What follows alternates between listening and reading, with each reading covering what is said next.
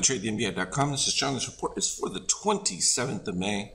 Had some issues with getting our charts up, but finally got it to work. So what we had been talking about was the fact that magenta had been staying well above yellow, and white NBI below, as well as our decaying orange here. Once it gets below that 7.5, for me is usually a short cover period. Just from a practicality standpoint, because you become so close to that proverbial dip right here that you look for a bullish swing. And in fact, the pivot up took place yesterday, reached the 23%, traded back off of it. And so again, nothing had changed from that same 4,000 picture where we were saying above that, definitely was much stronger long bias than not. But the extreme, almost red, could pose some difficulties, but of course, that sets up the 41.22, which is 38% right above. But after a move like this, we usually get some type of consolidation. Of course, now the 4,000 becomes that benchmark from a support standpoint, and as long as magenta remains above this 25, clean, but a pivot lower, and look out, we're likely to blow through the 23%. So, and this is exactly what I was talking about over the last several weeks. After you get this kind of a decline, here we're looking at the NQ, you get these relief rallies where shorts are like, well, I'll take it and look for the pop to attack a secondary run. And you can see the NQ looking just as good from its MBI readings, even though its previous ones were a little bit softer, which is why it made new lows where the S&P was basically holding on, and that beautiful orange dip below, and red NBI above negative 13, green rising as well. Problem is, like we had before when we started with the last attempt at the 23%, steel pushing all the way up to the peak levels here. So as soon as that fades, it's going to pose some difficulties, particularly at the same point where the midterm and short-term buyers, short-term buyers will be exhausted, but you look for long-term and midterm buyers to take over with the green crossing over red would be the visual on that. But you can see all of through this dip, we've been in higher extremes, so none of them dipping below the red line, expecting lows. And so once we started making all of these, it becomes one of those where you break the lows, and then you look for a return back to them and gauge where the strength is. And in this particular case, that was off that previous dip, 11.74 range, and getting above it from a macro standpoint. Of course, we could see it from a 50K, 5K earlier. Euro has been in that strong push after Lagarde and them were saying they're going to get serious about tightening things up in Euro zone area, even though the Eurozone is a disaster. But I think what really people are starting to see is the rate of slowdown from the U.S. standpoint as far as so many metrics was a bit shocking.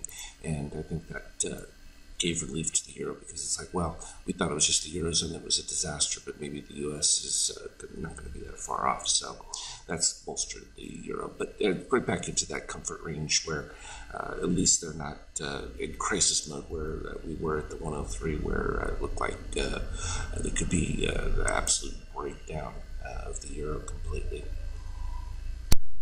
Gold from its standpoint, again, even though we're in this little bit of a push, still weakness ahead of it. And again, this gets into that bias of presupposing that the U.S. economy is going to slow much faster than people are realizing, and that's going to be deflationary, not inflationary, despite oil 114. So pushing back up towards the previous highs in late March, and that's just going to mean more pain at the pump in a big way. And it's been a continuous build, and it's probably not going to stop anytime soon. This is that bifurcation with the blockage of Russia, lack of cooperation from any OPEC states. None of them are going to object to these price tags. That can sell less oil, get a whole lot more for it than they were before. There's no complaint in that category at all, and that's caused yields to come off, and there's been a lot more interest in treasuries, and that it's going to create a bit of a back and forth problem for the market, because it gives alternative approach, because if you're suspecting that inflation has peaked in or is going to move towards deflationary, the values that you're getting now for treasuries potentially are worth it. Bitcoin was in serious world hurt early on. It started its collapse literally after the close and started coming down, broke the lows, and went all the way down to that 27.8, and that's where it caught a lot of interest in a lot of articles saying how what a good deal Bitcoin was at this particular point. So oversold, and that's created a bump. Whether that's going to be something that can hold on, we'll keep an eye out for, because it's not looking that great from a 60-minute chart, at least from an NBI daily, it's still looking okay. And ETH, also another good one. If we scroll back a little bit, quite a bit, it fluctuated, was still around zero, and then it also began that same cascade lower before starting to build and capturing a nice run going forward until filling back all the way to the early positive extremes, the beginning of the secondary run. This is that last positive extreme. Got filled pretty quickly on that first one, but then we have the dip that goes to the 1792 range. So it held up slightly better than filling that one completely. So we may see a little bit more softness from it going forward here, and then from a 50K standpoint. From that short signal, once that magenta popped back above, easy to get out of that setup. I'm working on making the adjustments before indicators for next month come out, so that these red adjustments on that will take those scenarios into account and make the adjustment to flip back to a long setup earlier. In particular for these, it should be back several bars where we pop above with the green over the magenta rising on NBI above 25 early, and then also you're getting the green DOC over cyan as well as red. So that's squared away, and that will improve the way those look out there.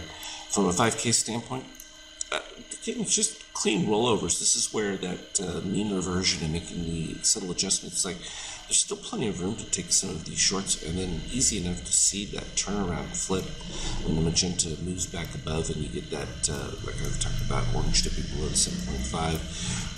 You look for the continuation, particularly when you're over the 50%. Under the 50%, it becomes more of an attack mode. So you get different situations above and below that 50% Fibonacci level. But for the most part, this was just up and just some very soft retraces. A little bit further breakdown, but overall just imposing strength with that NBI magenta leading almost all of the way through it. Ended up with some soft period. A little bit later, some profit taking, because there was a series of positive extremes here, easy enough to go through and mark them. I like the ones where we begin a run of at least more than two, tends to give the longest one. This was the beginning of that stretch right here. And you can see that's where we literally came pretty darn close back to filling that one. And now breaking down into that low, you can see we get all the way back to that positive extreme coming in right over here. So that was the first one, and then the second one being right about there, which is the 40-46 range. So ideal in that standpoint. All in all, very impressive with the up-down motion that we're seeing on these, and it's pretty clean. So I think that algorithmically the market is behaving rather normally, despite what some people see as outside ranges of volatility. I think that most of this year has been fantastic from that trade standpoint with the volatility overall. Spectacular. So we'll keep at it. As always, though, I will update you on the Skype chat. Trade well. Talk to you later.